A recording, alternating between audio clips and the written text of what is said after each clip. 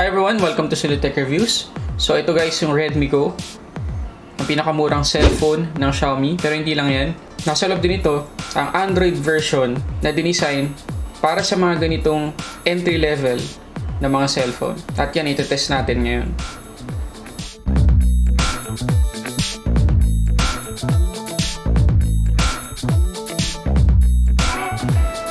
Okay guys, so katulad ng dati, itong i-unbox natin ngayong phone ay galing sa Snowbhel Gadgets and Accessories. So dating gawin guys, nandyan sa description sa baba yung kanilang full address at yung kanilang Facebook page para makontak nyo sila kung meron kayong inquiries. Hindi lang tungkol dito sa Redmi Go, kundi sa iba pang phone na na-unbox natin dati. Pwede nyo silang kontakin, chat nyo lang sila, mag-reply sila agad. At itong Redmi Go na i-unbox natin guys ay merong price na 3,490 pesos. So, almost 3,500 guys. Ganun siya kamura, no? So, kagaya yung sinabi ko kanina, entry level ito guys. Mamaya pag-usapan natin yung specs. Pero sa ngayon, unbox muna natin to para makita natin yung mismo itsura ng phone. At syempre, yung Android Go na rin. So, unbox muna natin.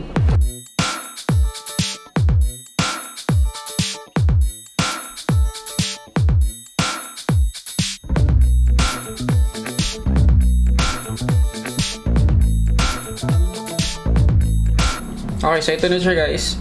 Tingnan natin. Kulay blue yung Redmi Go natin dito. Sobrang ganda ng itsura niya guys. Napakasimple lang. Pero alam mo yung Xiaomi palagi namang well-designed tsaka well-built. Yun yung una mong papapansin sa mga phones nila.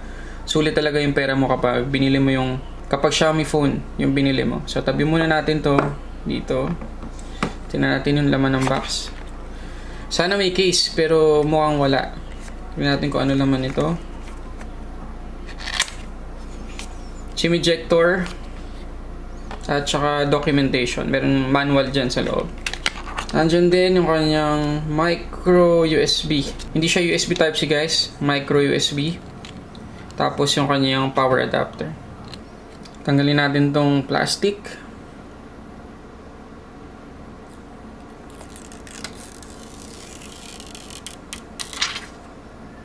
Okay, so ito yung itsura niya guys. Pakaliit lang. Napaka-komportable sa kamay. So, i-on ko muna guys. Setup ko. Tapos, habang sinisetup ko, pakita ko sa inyo ulit yung specs.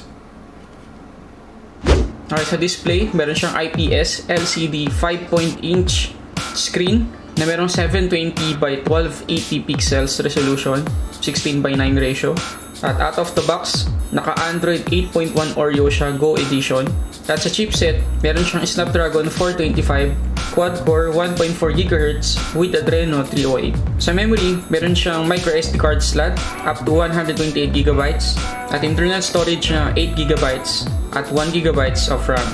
Sa main camera, meron siyang 8 megapixels, 2.0 aperture, kaya niya kumuha ng 1080p video. Ang selfie camera niya merong 5 megapixels, 2.2 aperture, at sa battery, meron siyang non-removable 3,000 mAh na battery.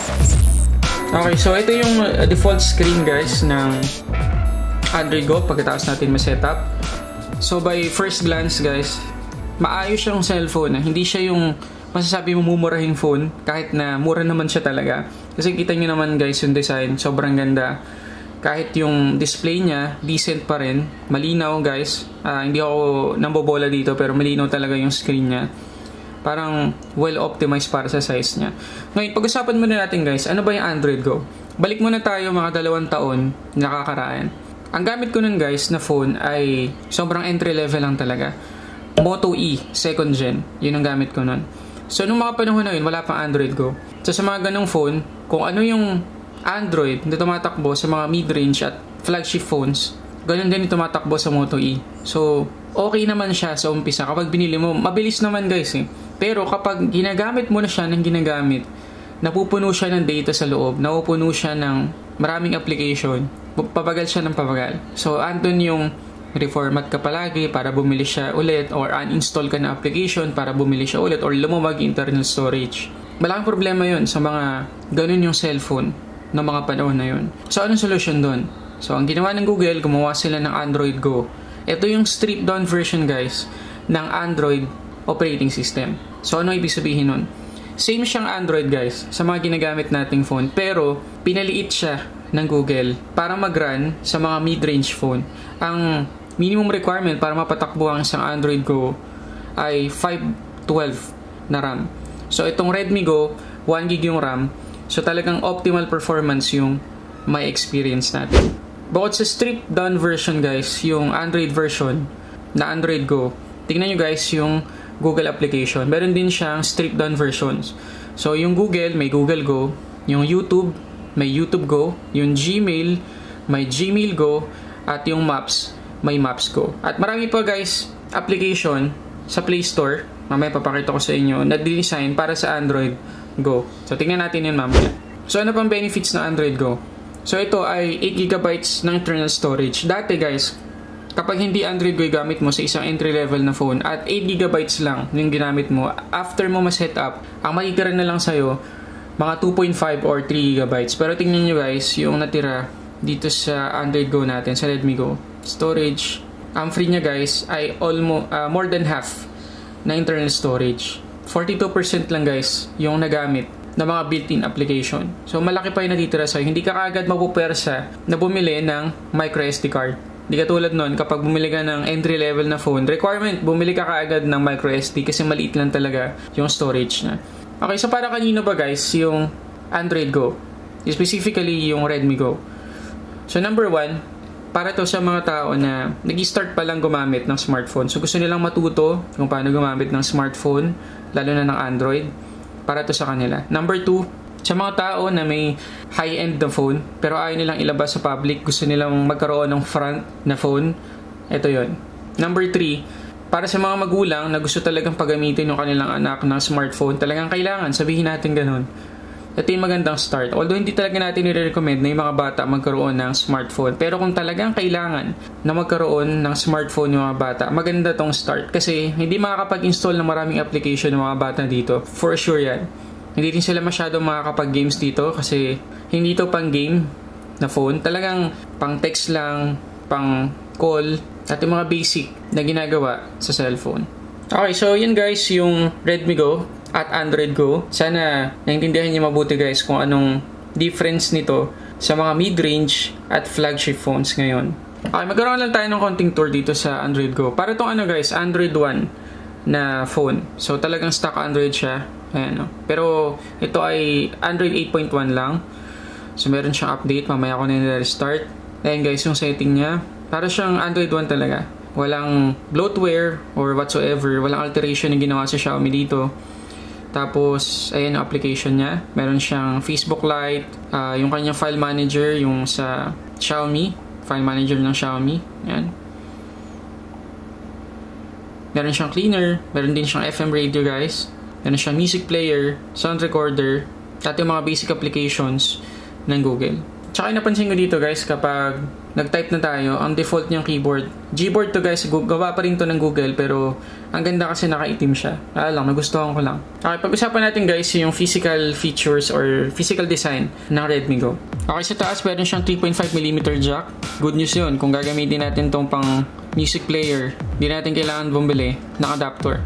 Tapos sa gitna, or medyo gitna, nandyan yung microphone. Sa gilid, nandyan yung SIM tray at saka micro SD card slot. Sa kabilang gilid, nandyan yung volume rockers niya, volume up and down, at saka power button. At sa baba, nandyan yung kanyang speaker. Mamaya test natin kung okay ba yung speakers niya. Yung micro USB port, nasa gitna. At isang butas na hindi ko alam kung ano to. Kaya sa harap guys, nandyan yung earpiece niya, tsaka yung selfie camera. At sa baba, meron siyang capacitive buttons. Wala siyang physical buttons para sa back, home, at recent apps. So mag-run lang tayo ng konting test guys. So nag-install ako ng game. Simple game lang. Itong Sonic Dash. At surprisingly guys, smooth siya. Basic naman kasi talaga yung graphics ito. Pero para sa phone na sobrang liit ng specification, nakakabilib na napaka-smooth na experience.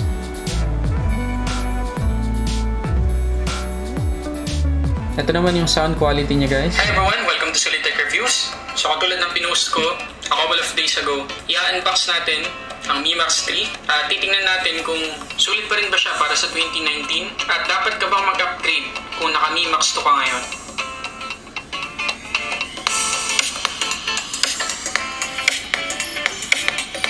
Ito naman yung ilang photos na kinuna natin gamit yung main camera ng Redmi Go.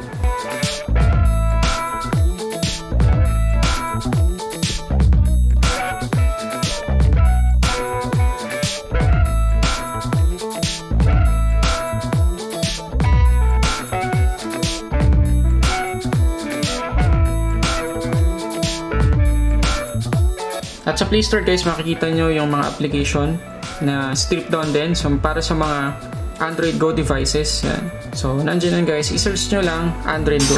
Okay, so yun yung ating unboxing and review guys ng Redmi Go at ng Android Go. Sana nakatulong tong video na to para makapag-decide kayo kung kailangan nyo bang bilhin si Redmi Go. So, para sa akin, sulit ba siya?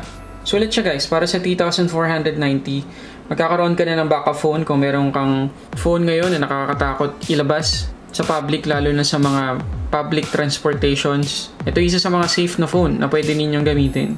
Tsaka yun, kagaya nung sinabi ko kanina, napakadaling gamitin guys. Sa performance, wala din ako masabi. Well optimized talaga. Kita nyo naman, nakapag-games din tayo kahit papano. Okay din yung display, okay din yung quality ng speaker. So lahat guys, although basic lahat, pero high quality pa rin. Ayun, so ulitin ko lang guys, kung gusto nyo mabili ito, nandiyan yung link ng Snowbhel Gadgets and Accessories. At kung hindi nyo malaman kung paano makakapunta doon sa kanilang store, chat nyo rin sila para mabigyan kayo ng direction kung paano kayo makakarating sa physical store nila. So yun lang guys, sana nakatulong ulit itong video na to. Please don't forget to like, comment, and subscribe to this channel. Malapit na talaga tayo mag 20k guys. Maraming salamat sa inyo. So tuloy-tuloy lang tayo. Kung nakatulong tong video na to, please share this video guys para mas dumami pa tayo. At click nyo yung like button dyan sa baba para ma-recommend din sa ibang viewers yung video na to at mas dumami pa tayo guys. So yun lang guys. Maraming salamat sa panonood. Para sa samot-saring unboxing and reviews, this is Sulit Tech Reviews.